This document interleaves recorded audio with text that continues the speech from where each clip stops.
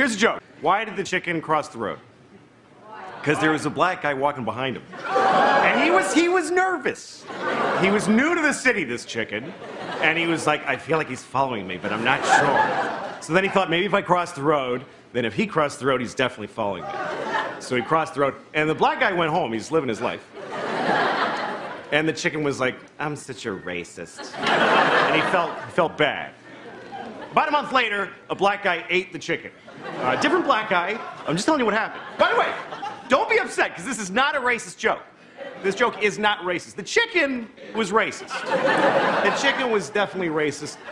But that's chickens. Chickens are very closed down and suspicious and prejudiced. You kind of can't blame them, considering that their species murder rate is 100%. That's why chickens are like... There's always excuses for racism, you know? Like, I met this guy from the South, and he was really racist, and I asked his friend, why is he like that? And his friend goes, oh, well, he was born on a farm. What kind of farm was that, you know? Maybe the animals were racist, you know? Just walking around, the animals are like, Jews! Jews! Black! Black! Jews!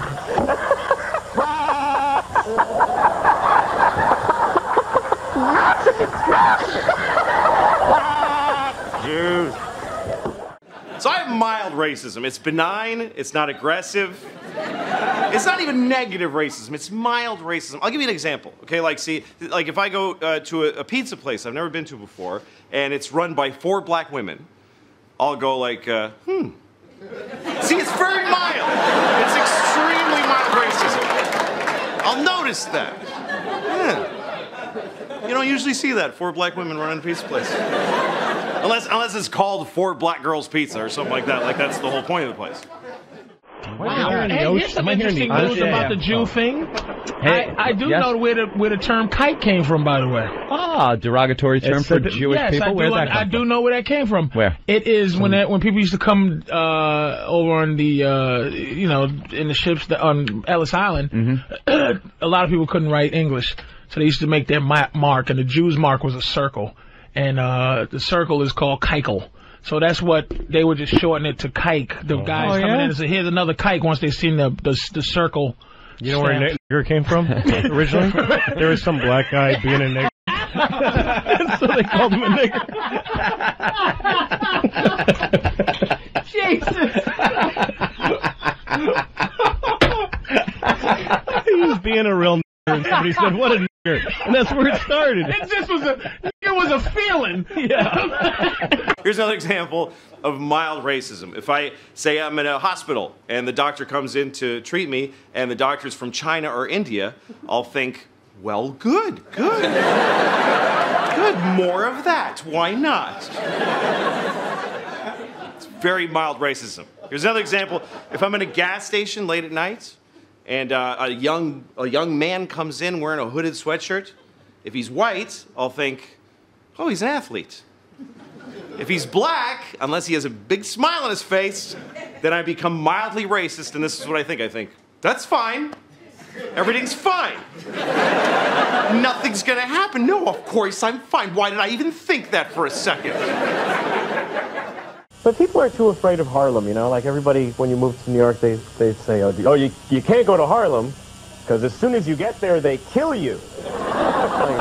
It's just the way. As soon as you arrive, they stab you in the face.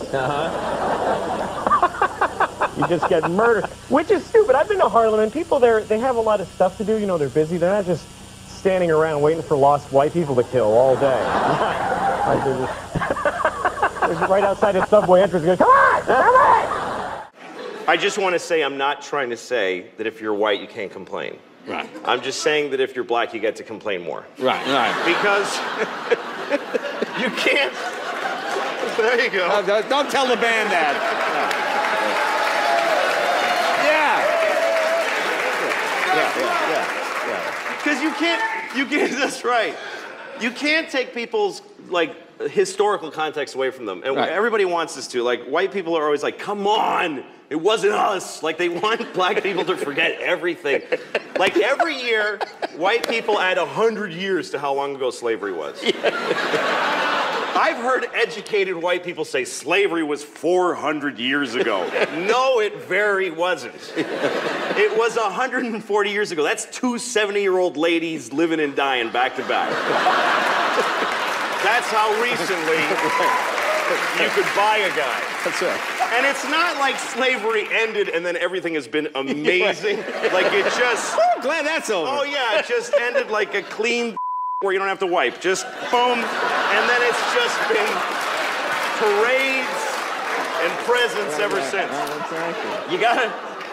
You gotta remember that if you meet a black person, they have gray hair, they remember a time they weren't allowed to use a certain toilet. So give them a little, you know, time to be cranky. And by the way, white people have our own thing that we, stuff that we went through that hurt us, that we have to cope with. Like when they took our slaves away. That was really hard for us, and we're still, so it's pretty even.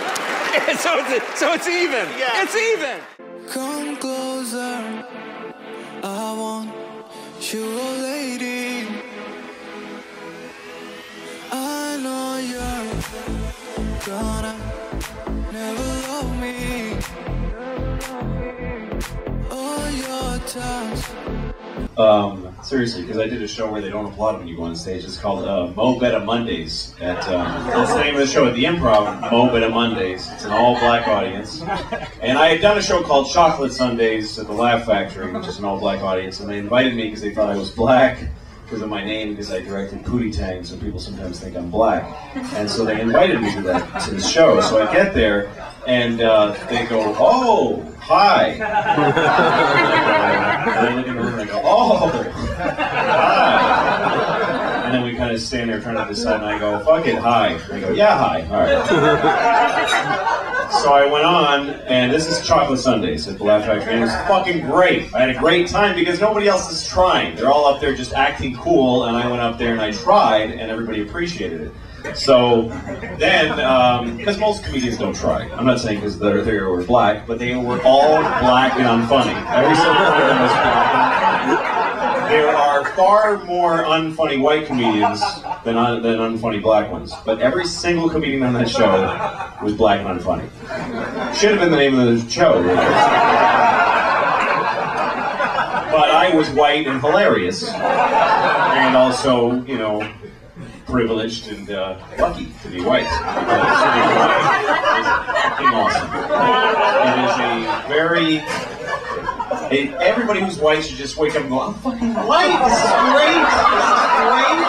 How easy is this shit? I don't have to fucking explain myself ever. I look people in the eye with confidence. Nobody fucks with me. The police protect me. The thing is that black people, all they can hope for the cops is that they'll leave them alone. And we actually get to hope that they'll protect us. It's fucking a chasm of difference.